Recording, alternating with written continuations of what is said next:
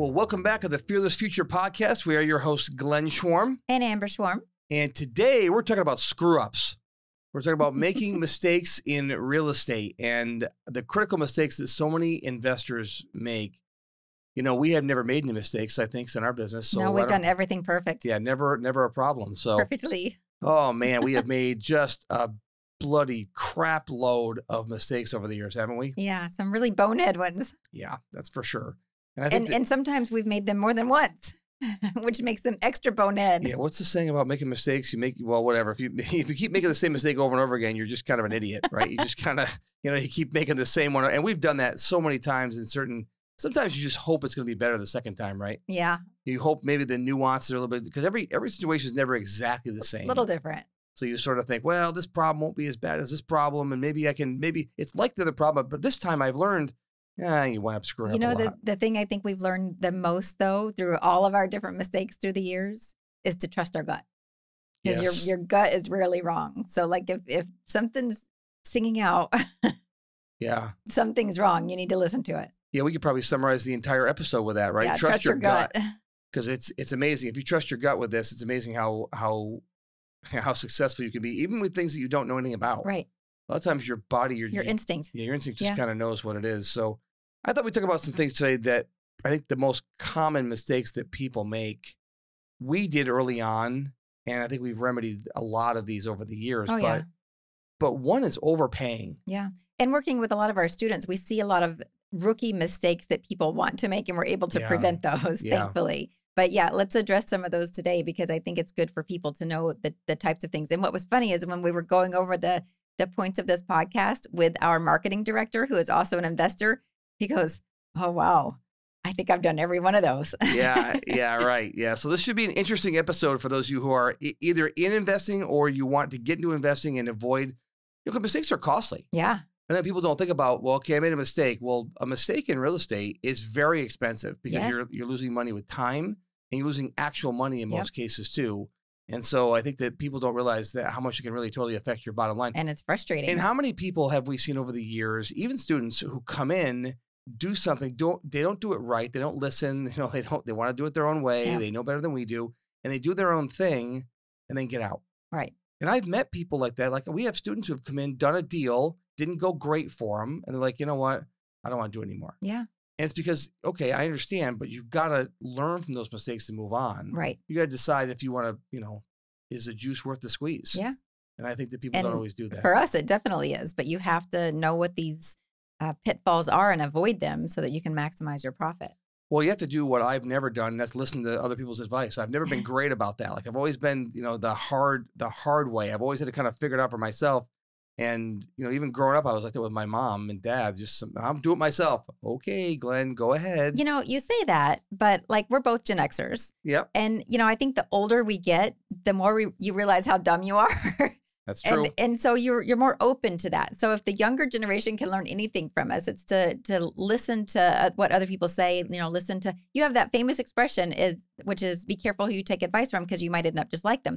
Just make sure that the person you're taking advice from has what you want and do what they do what they did to get there. True. I think that's easier said than done. Wouldn't you say? I agree. It's easier said than done, because you don't know what you don't know. Yeah. And when you're young, you just, kind of want to be independent and flex that muscle. And I'm not sure if that changes when you get older. I think a little bit. You get a little softer on the edges. But let's jump into some things. Yeah. Let's talk about overpaying. I think overpaying is probably the number one mistake that I see. I don't know if it's number one, but it's a big one. It's definitely a big one. People get really excited about buying a house, and there lies in the problem. They're excited and they make emotional decisions instead of business decisions. Let's talk about the very first house we ever bought in 2003. Oh God, did we have to? Yeah, it's painful, but we should really dive into it. So we bought a 2-family in 2003.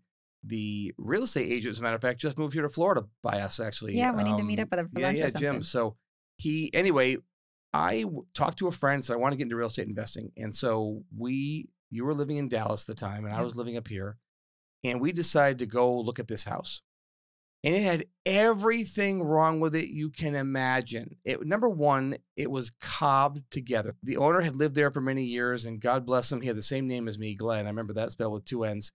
And he cobbed everything together in that house. I remember your best friend, who was a contractor and investor, telling you, I wouldn't touch that with a 10-foot pole. And I did not listen because I wanted so bad to get started in real estate investing. Didn't have a coach, didn't know anything about that. And I remember so bad wanting to buy the house that I ignored all the glaring signs that were in front of me. So that house was on a busy road, like a very busy road. So it was covered in dirt and dust. It was close to the road. And it had a dirt basement. Everything was cobbed. Everything cobbed together. It was across the street from the railroad tracks and the dump. No, hold on. There's lots of stuff here. So across the street from the chemical plant. Yep. Right? Next door to the Bad Pig. Yes. And the Bad Pig was a bar. Biker bar. A biker bar, like a Hell's Angels biker bar that was owned by a cop who'd been fired. Yep. So it's called the Bad Pig. That was a staple in that town for years. It was also, there was a dump not too far away, right? Like a block away. The railroad tracks. Railroad tracks were right next to the Bad Pig.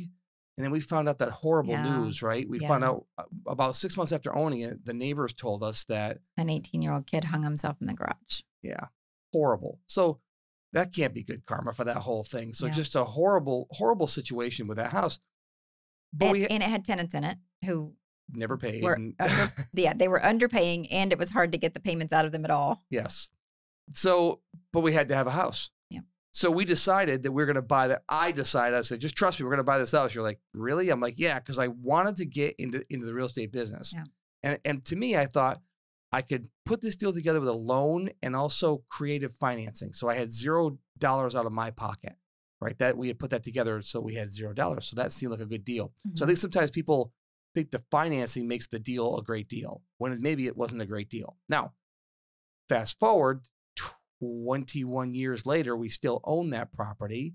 About 10 years ago, we kind of put $200,000 into it, renovated it, made it nice, top to bottom, and now the tenants have destroyed it. It's back to normal. So I don't know, but now it's probably worth $250,000. We paid like maybe $100,000 for it back then, something like that.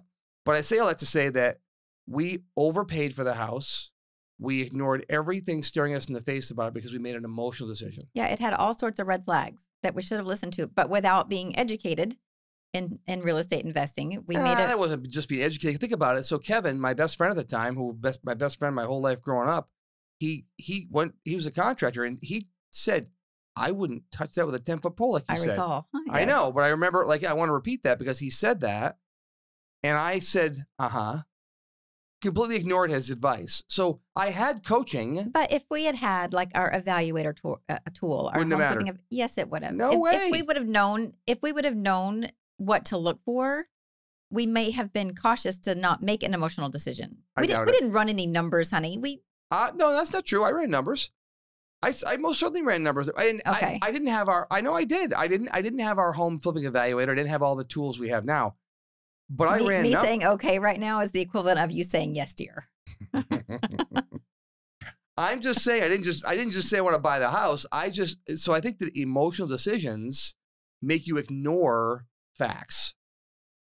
Is that a better way to say it? I think there is some validity to that. But I think if you had the facts going in, like if we had the education we have now and the experience that we have now, we wouldn't have made that kind of decision. Well, if we had the experience, so experience and facts are different things. Yes. Because experience. I agree with that.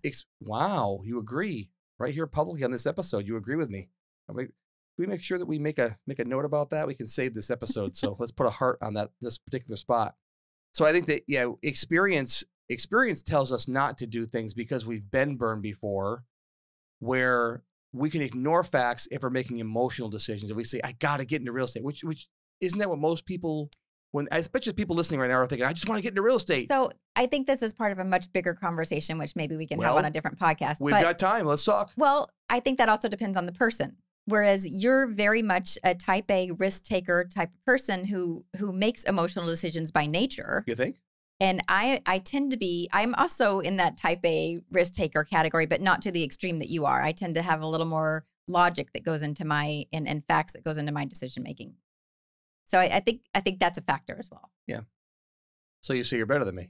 Yeah. That's what you're trying to say. Okay. No, I didn't say that at all. They both have their pros and cons. Yeah. So because without your risk-taking ability, and to the extreme that it is, we wouldn't be where we are today because I would have been more conservative. Yeah. Well, I think that it's important to talk about, I had said, making notes for this episode, I said, you can't manage away a bad buy. Right. So you can't buy a house wrong, pay too much for it.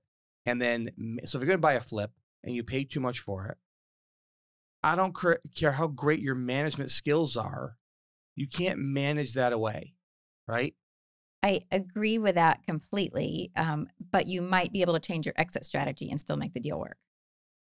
Well, that's fair. We had the house in Saratoga. So let's talk about an example. Let's give an example on that. The house that we bought in Saratoga. Okay. The asbestos house? Yes. Oh, yeah. Okay. Apparently it had asbestos in the sheetrock, which we never even knew that was really a thing. All right. We got to back up, though, because I think people want to know, like, how did you learn that, or why did you tell yourself that you had that? Well, we didn't. Yeah. We took down a wall, and it had a lot of problems in the house. They took down a wall, and they put it in the dumpster. And the neighbor called bitching about something because he was just a horrible neighbor. Yes, he was. Oh, and God. Bugged us the whole time. Yeah, he's a male version of a Karen. What do they call them? Ken? Ken, maybe a Ken. I don't know. So he was just a male version. He just wouldn't stop complaining about every little thing. So he called the town and said, they're taking a while out. There's a dumpster in the driveway. And I don't know if anyways, they came over and tested the sheetrock and said there was asbestos in the sheetrock. So that turned into a $30,000 mistake. Yep. That's a whole different episode we can talk about at a different time. Yeah. How to just. But we were planning on flipping that house. But put the neighbor in the dumpster, not the sheetrock. Anyway. And then he ended up moving right after. I think we finished. But we had to change our exit strategy because we were planning on flipping that house. But because of how much money we had to put into it with the unexpected renovations, because we had to strip the entire house out of the sheetrock. Yeah. Out of the entire house. It was around 50, by the time it was all said and done, 50, 60 grand extra minimum to do that. So go ahead. So because of that, we said, well, we can't flip it and make a profit. Let's hold on to it. Let's let the house appreciate. We turned it into a short-term rental. Right. It's right next to Saratoga racehorse track. So during the summer months, we get $15,000 for a 6-week time frame. So, it ended up working out, but we had to change our plan. We had to change our exit strategy. And depending on where you are in your business, that may or may not work for you. That's you true. may have needed that cash as profit. So it's so important to do your due diligence and to evaluate the house properly and to not overpay. I mean, during our workshops, you are the master of saying you make your money when you buy. Right. You realize it when you sell, but you make your money when you buy. So the lower you can buy the house, the better. So I think one of the things too is you can't always change your exit strategy. In that particular house, we could, and I think the listeners need to know that we actually did what's called a cash out refinance to pull the money back out of that. But we had a private lender on it. We had to keep the private lender on for a little while. It got very complicated. Yeah. It was muddy, but we got it done. But it took years to get through all that process. But we were able to navigate through it. We'll make money when we sell the house, right? Which we're talking about doing now. Because it's appreciated over the years. Correct. But yeah. So we wouldn't have made money had we flipped it and sold it then. I think it's important people know that if you're going to, it's almost like, I don't know what the saying is, but when you're at the gym, you can't use a treadmill and outrun ice cream sundaes every day. You can't outrun cheeseburgers every day. You can't outrun a bad diet as much as you think you can, especially when you get older. Like I'm 55 and I know that if I eat bad for multiple days in a row, good luck. Yeah. I could do cardio all day long and I can't outrun it because the damage has been done. Yeah. So if you buy a house wrong, really wrong, you can relook at another exit strategy. But the truth of the matter is that you may not be able to manage yourself out of that project. And if you do manage, it won't be a profit. Right. You're just managing to not lose at that point. Right. Right? Isn't that true? Yeah.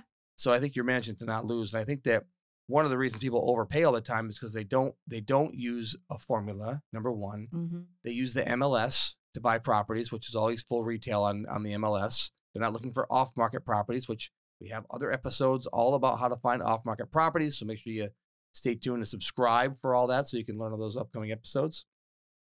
The other thing I think that causes people to overbuy are things like using the MLS, using auctions. Auctions are kind of case in point for people making emotional decisions because you get really caught up in the intensity of I want to win the bid, and so people tend to overpay during auctions. But also the MLS, because once it hits the MLS, everybody else knows about it, so you have a lot of competition, and that usually drives the price up if it's a good deal. I was talking to a woman that wants to be mentored by us a couple of weeks ago, and I was really surprised to hear this, especially in this day and age of of how much information is at people's fingertips. But she had bought a rental property, which I was like, oh, good. You're already an investor then. You bought a rental property. And I asked her to start sharing some numbers with me. And she's like, well, I got it off of the MLS, but I talked them down $15,000. So I got a good deal on it. And I said, okay, how did that look with the comps? Did you compare? What are comps? Didn't even know. She didn't even know what comps were. Yeah. And so, yes, she negotiated $15,000 off the asking price, but they could have just had it marked up $15,000. Sure. So it wasn't necessarily a good deal. Yeah. So I think that's a thing to be really cautious of. Just because you feel like you got a sale on it, yeah, or you negotiated well, it still doesn't mean it's a good deal. We have been offered in upstate New York by the city of Schenectady to buy houses for $1. Yeah, years ago. I remember that conversation. And we still couldn't make the numbers work because of their code enforcement. You had to bring everything up to code. But because of that, we couldn't even make the numbers work on a house for $1. Yeah, I remember that. Yeah, right. So it doesn't mean it's a good deal just because it's cheap. That's right. I want to go back and talk about the auction thing because something really occurred to me. I had forgotten about the auctions that we did for many years ago. We had a woman that worked for us who used to run the auctions for us. And she would bid at the auctions. And I can remember being in the house at night and watching the computer and how the auctions used to work online. They probably still do. People are putting their bids in. You have to register first off. At certain sites, you have to put a deposit down, but just to put a bid in. But you are putting your offer in. And then everybody waits till the countdown clock has 5 seconds left. Then they submit their bid, thinking that that's going to get it. But what that does is that extends the auction time 15 more minutes.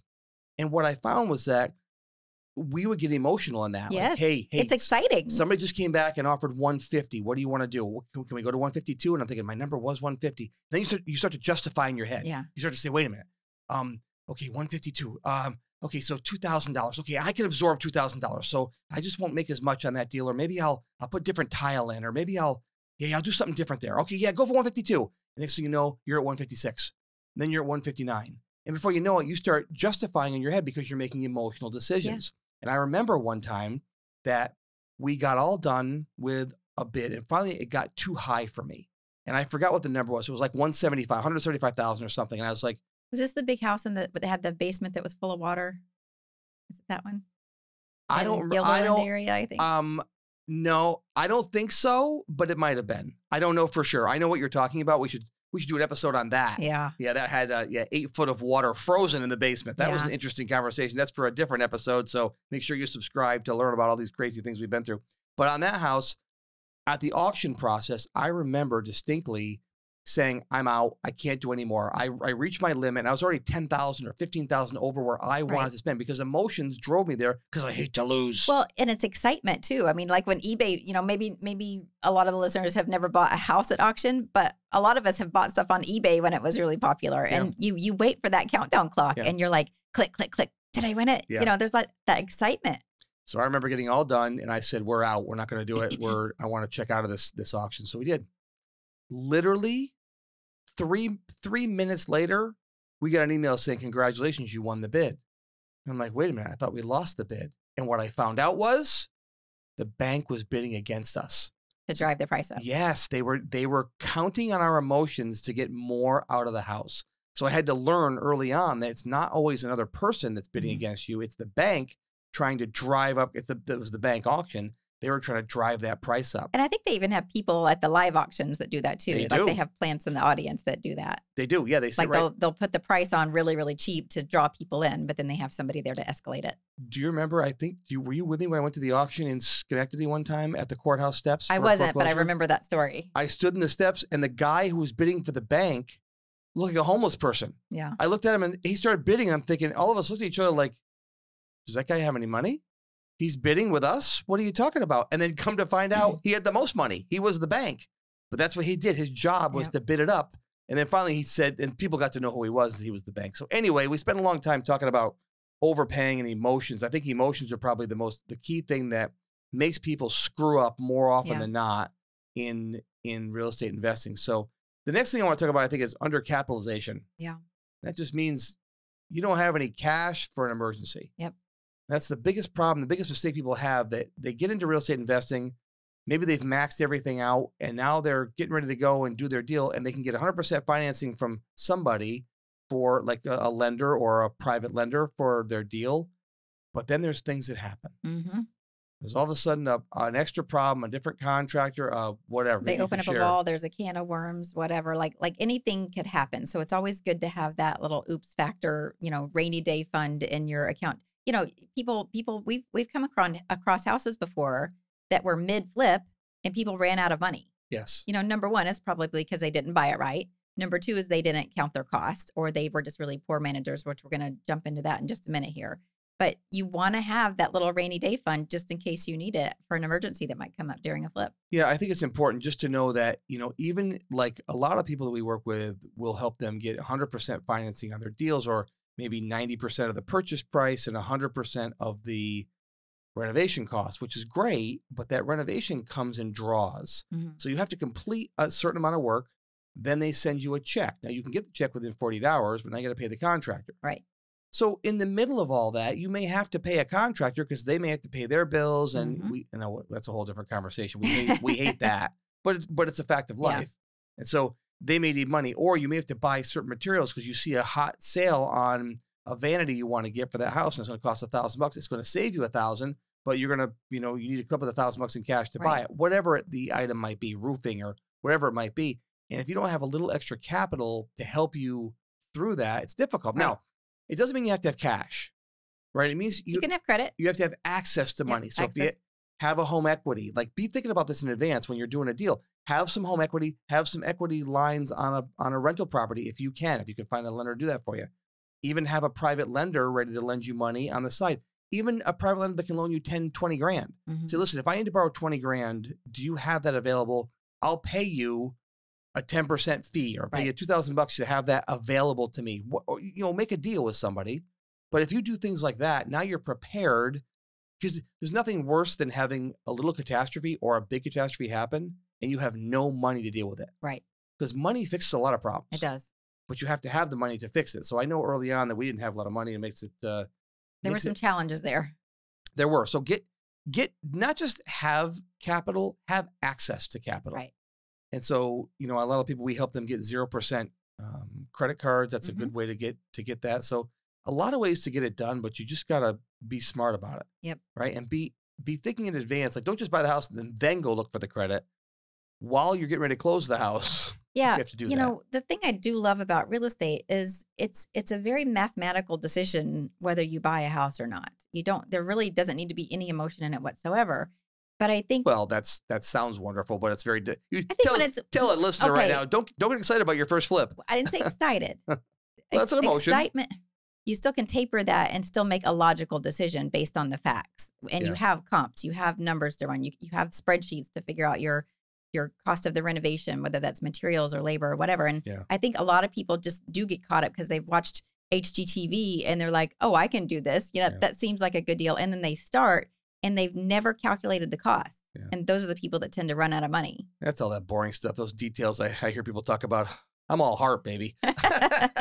No, it's a good thing you have me then. It is. So I think maybe kind of a good rule of thumb is try to keep at least 5% of your total project in available funds for you at a minimum, right? Yeah. Do you think that's a fair number? I think that's fair. So if you have a $200,000 project, try and keep at least 10 grand available to you any given time. Right. Honestly, 10% is going to be better. Obviously, any larger amount is going to be better. Maybe the house takes longer to sell than you think, and there's extra holding costs. Right. There's a number of things that could happen. So it's always good to have that little cushion for sure. So doing a renovation or even a rental, the next thing that I think people make huge mistakes on is over-improving. And this is a lot of your department, because as you may not know, in our world, so Amber handled all of the renovations, managing contractors, hiring, firing, scopes of work, all those details that I don't like. And I handle the buying and selling on the business side of things. So I think you could talk a lot about what is over improvement. Let's talk about that so people can learn about what over improvement is, because people do it all the time. Once people have acquired a house, this is probably the number one thing I see happen with rookies, especially because people tend to want to design with their own taste in mind. And of course, your taste is going to impact it no matter what. but you want to be really cautious to stay within the parameters of, what the comps are and what the budget is and whether and that's something that I feel like I've always had a really good knack at, was not over improving the house. I'm not going to say we've never done it, because I think a couple of times we have. I know we have. As a designer, like, I want to make every room Pinterest worthy. Yeah. But you, again, have to have your business hat on. So you need to make very calculated choices here. Do you remember the third house we ever did? We made the bathroom upstairs. We turned a closet or a small bedroom or something. Like a utility closet. It was kind of a weird room. So we turned it into a nice big bathroom with a jacuzzi tub. And I did the walls dark and it was very spa-like. We actually had buyers that came through there that said, I think this is too nice for us. Yes. Which blew my mind. It was $160,000 house probably. They couldn't even justify spending that much money, even though it probably was still in the price range, because it looked too nice. Yeah. That one always got me. But so we probably spent $5,000 extra on that bathroom. We didn't have to spend. Right. People said, well, you sold it. Really yes, but we could have they could put that money in our pocket. Right. And that's the difference is, your end product might look really, really good, but could you have been more profitable? And this is a business. We're in this for profit. So I see people, spending way too much money on kitchens, especially. Why? I want to ask you why, because let's talk about why. So they think that they have to go, spend this $40,000 on new cabinets when you can probably put just like the box cabinets in or a builder grade cabinet in. Or they might think, well, I wouldn't want a house with laminate countertops. I would want a solid surface countertop. So they put granite or quartz in. So those are 2 or 3 times the cost. So it's their personal. It's their personal taste. Personal taste. They're putting their personal taste in. Would you say that's emotion? That's very much emotion. So I'm thinking about this episode. It's a lot based on emotion. It's a lot based on emotions. So absolutely. So you could just say that emotions are going to cost you a lot of money in this game, right? So if you use your emotions at any level, it's going to cost you. So continue on. I was just thinking about that. And sometimes there's a fine line there. You do want to make the house really nice. You want to turn over a quality renovation. You don't want to sell people, a piece of junk that you've just kind of slapped together. So I'm not saying skimp on the important things, but you don't need to overspend. There's people that, go all out on landscaping to make the curb appeal in front of the house look really nice. And there's always exceptions to the rule too. If you're in a high-end house, by all means, spend the $40,000 on the kitchen cabinets. But if you're just in, middle America, $200,000 houses, $300,000 houses, you can get away with a lot of builder grade materials. And that's going to be very acceptable in those price ranges. So just to kind of put that little caveat on there. But, I see people go crazy with landscaping and that ends up costing a lot of money and you have to keep up with it. So by the time you sell it, it doesn't even really look good. And again, not using comps. That's a huge mistake because again, you have something tangible to make your decision off of when you're deciding, does the house need new windows? Does it need a new roof? Does the driveway need to be replaced? But what do you say? So what do you mean when you say comps? When you say comps for when it comes to over improvement, comps tell you what a house will sell for, but what else can you use a comp for? Because I know the answer, but I want you to tell people what you're getting at. So whenever you're pulling those comps, you want to make sure that it's a repaired, a renovated house. So what does that renovated house have? Does it have solid surface countertops? Does it have tile or does it have linoleum or, is there hardwood? Like you have something to look at and compare to help you make your decisions. Is the basement finished? Is it not finished? Like there's all these different factors to know in this price range. What kind of features should I put in this house? Are you saying that when you're looking at comps now, so now you're not just looking at the numbers, you're saying, okay, pictures. How do I look at what are the other houses selling? What do they have? Yes. Do they have granite? Do they have laminate? Do they have a pool? Or whatever it might be. Do they have a finished basement? Comparing the houses to see, can I sell my house at around the same price as this based on the features that I'm going to put in it? So use the comps to not over improve is what you're saying. Right. So, yeah. And that depends on the area of the country that you're in too. I know coming from Texas, when I moved to New York, the things you got in houses were very different in Texas than they were in New York, and right. It just, you got a lot more for your money in Texas than you did in New York. So if you're in a different area, it's really important to look at those comps and see, I think we're fortunate we get to see a lot of pictures now. Yeah. It used to be back in the day, you didn't get all those pictures a lot of times. Right. Now you have tons of pictures people put on Zillow and all over online. So yeah, you have no excuses for making bad decisions, really. Well, that's true. People will still make them, but let's talk about managing the project. Let's do that. Then I want to talk about holding costs at the end, because I think this leads right into managing the project. Yeah. Because we talked about how you can't manage your way out of a bad buy, but you can also manage your way into losing a lot of money. Yeah. If you don't do it right, and you can manage your way to make a lot more profit if you do it right. And that was always your area of expertise. There's just some steps that we do and that we teach that I think are important. Yeah, and this one is right up there with another one of the rookie mistakes I see a lot of newbies make, and it's just kind of taking for granted that you need to manage that job like a boss. Like you need to be organized and structured and have plans. And one thing that I was always really big on, and they're a pain in the butt to develop. They take a few hours up front, but is a really detailed and comprehensive scope of work. And that outlines what the contractor needs to know in every single room, what you want to happen, what SKUs you want, what items you want, and what, paint colors and floor, like it just details everything that you want done with that house. But then the other thing that does. Let me ask you a question in there. How long does it take you, when you were doing that for us, how long does it take you to put together a detailed scope of work? How long would it, because I remember you sitting down doing that. How long do you think it took you to do that? Probably 3 or 4 hours, because I was a little anal about it too. Like I wanted to make sure that I didn't miss anything. Because like one of my pet peeves was, coming back to me after we agree on a price and saying, well, you forgot to include this. So I was always probably a little too detailed in some things that maybe aren't necessary, especially once you have a good working relationship with a contractor. So, a good 3 or 4 hours, but that saved me hours and hours and hours, probably days.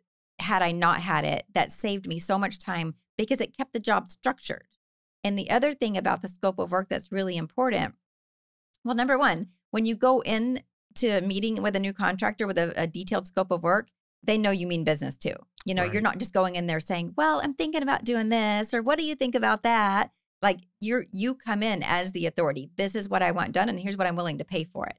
And the other thing that I really loved about the scope of work is we structured it to follow a payment plan too, because contractors are notorious for saying, oh, I'm 30% done with the job, or I'm 50% done with the job. But if you don't have anything to measure that with, that can get really out of hand really quick, and people can lose a lot of money, because what happens is contractors want to pay their guys on Friday, but if the amount of work isn't done for that phase, then you get upside down on your payments. And then by the end of the job, you're out of money, and there's still, 50 or 30% of the job left to do. That's probably a big rookie mistake that a lot of people, rookie and experienced people, because even we did early in the day, even a few years in, we would overpay. And I think that people don't realize, but when you lose money on a contractor, or you have to fire that contractor because they don't show up again, now you've lost money. So it's all part, that whole managing, there's a lot to it. Yeah. It's a scope of work. It's managing the payments, right? It's managing all of that. Because if you don't do that together, if you don't work those all well together, forget it. You're